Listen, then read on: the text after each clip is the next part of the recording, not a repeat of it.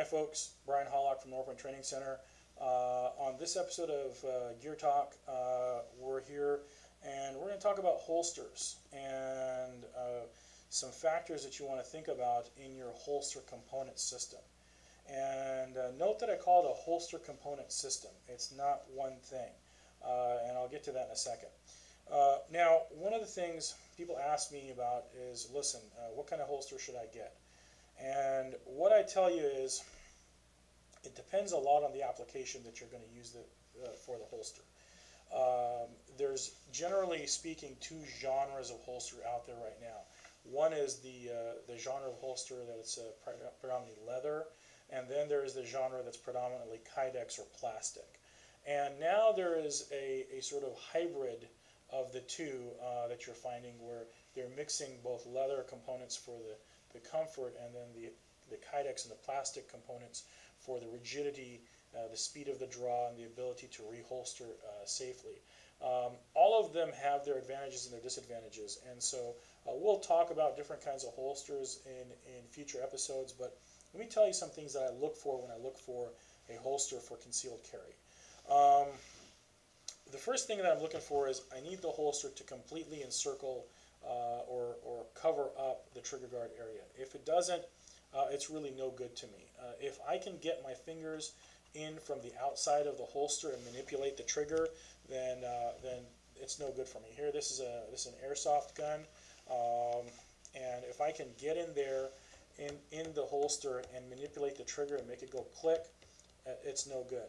Now, mind you, be careful. I mean, don't do this. Obviously, we're not going to do this with a loaded gun. In fact, you don't really need a gun to do this with.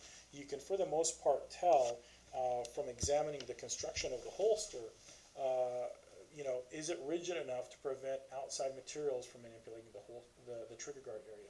So the first thing is I want something that completely covers the trigger guard area, that prevents me from the outside manipulating the trigger.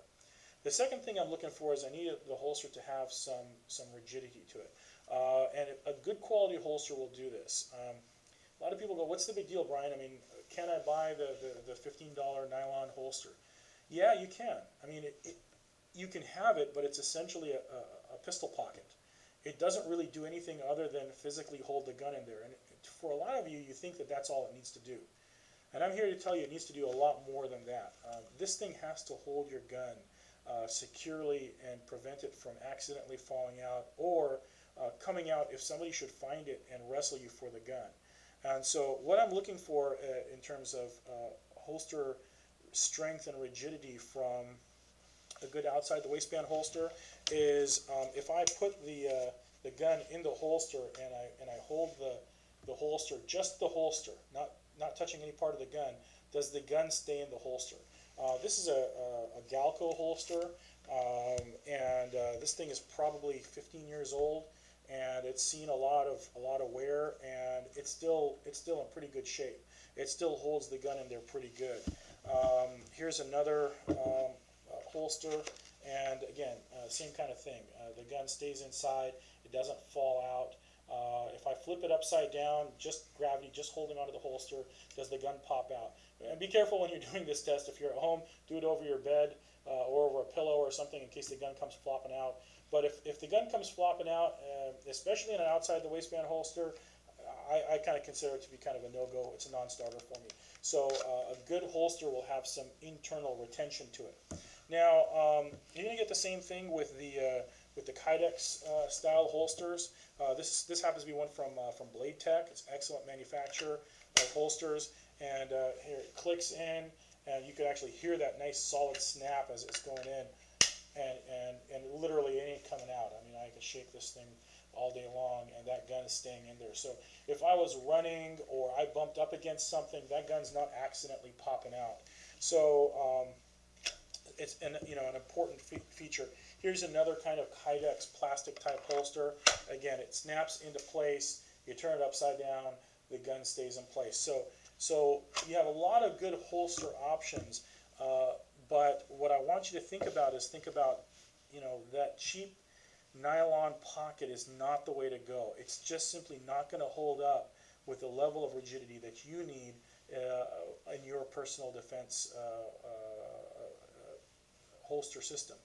Now, for the inside the waistband holsters, again, good options, but what I want to look for there is does the holster collapse when I draw the gun out? If while it's inside my waistband, if I draw the gun and the holster itself does not have some rigidity and it collapses on itself and I'm unable to reholster the gun effectively, it's probably a no-go for me for an inside the waistband holster. Again, I'm looking for a gun for a holster that completely protects the trigger guard, that gives you enough strength and rigidity that if I had to reholster, I could do so. I would be careful about holsters that require you to do anything that allows you to manipulate the trigger area. So for me, I don't really like holsters that you know, set me up in a way where I have to have my finger anywhere near the trigger to manipulate the gun. In addition, I look for holsters that don't make it too hard for me to reholster the gun. If for some reason I had to get the gun out of the holster, I'm looking for a nice, easy open channel for me to guide that gun in and down. If for some reason I had to try to twist the gun in there or shimmy it in there, that open mouth design is not good enough for me. I need something that I can guide the gun right in and holster it. And you know, here you get with these blade techs, you actually almost get, like I always refer to it as a runway. It's this kind of this open trench, and you can literally just guide the gun. Once it's in this spot, if you can look at the camera, you literally cannot aim the gun at your own body. Once you guide it in there, it just follows right in there, and you can't point it in the wrong direction. So you want something that has a good open mouth, not something you're going to have to shimmy open to get at. Now, at the beginning I call it a holster component system, and I mean that. The holster is not the end part of this discussion. The next component is the belt. If your belt is flimsy, you're going to have trouble. Your holster is simply not going to hold up well in that system.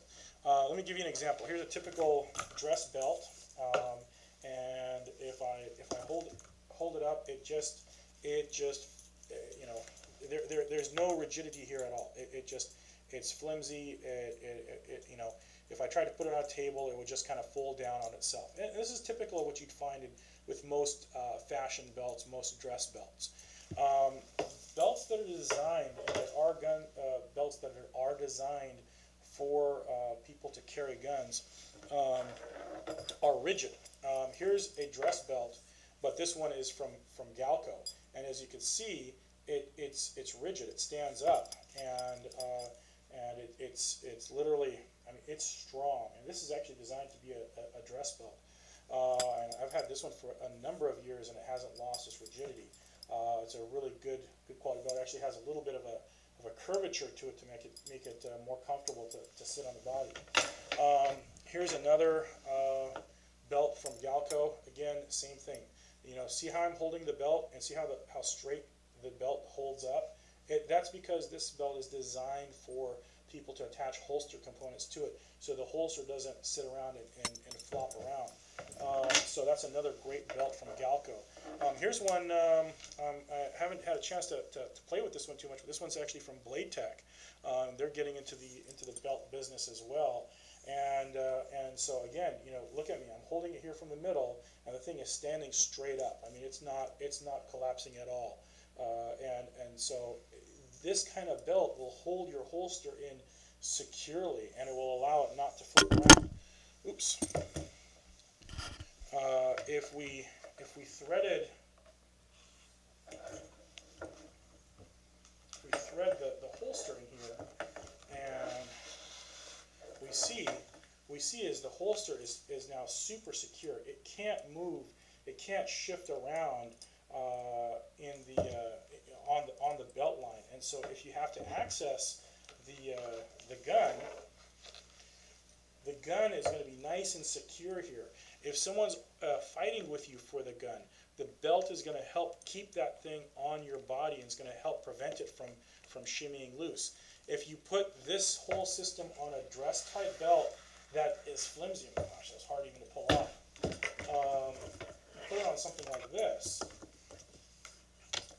As I thread it through,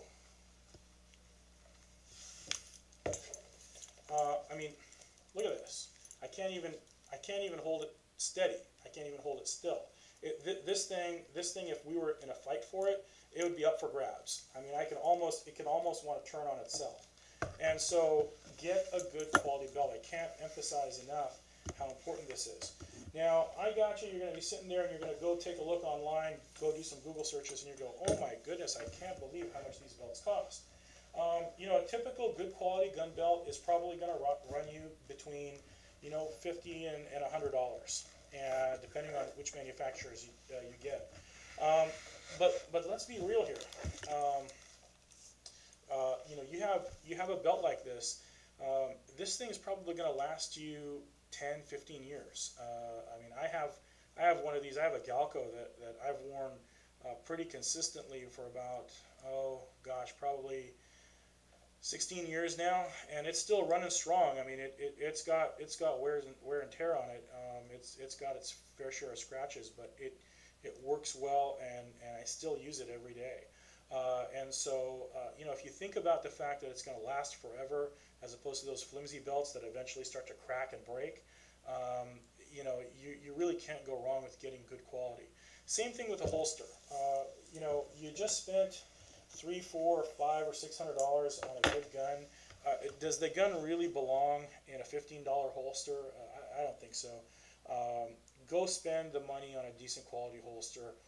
Good quality holsters are, again, they're going to run you between $50 and $100. But having said that, they will last a lifetime. I mean, this one right here, that's holding this Glock upside down. You know, I'm not holding onto the gun at all, and even though it's an airsoft gun, it actually has quite a bit of metal parts on it. It has quite a bit of heft to it, and actually the magazine is quite heavy, considerably heavier than the actual real Glock magazine, and it holds it in just fine. And gosh, this thing is a senior citizen as far as that's concerned. It's still running strong, and this is a great holster from Galco. So. You know, when you're out and you're considering your equipment, don't let this be an afterthought for you. Think about how you normally dress in your daily life and get a good quality holster that's appropriate to your type of concealed carry. And so if you have any questions, send us an email. And this is Brian Hallaq from Norpoint Training Center. Thanks for listening.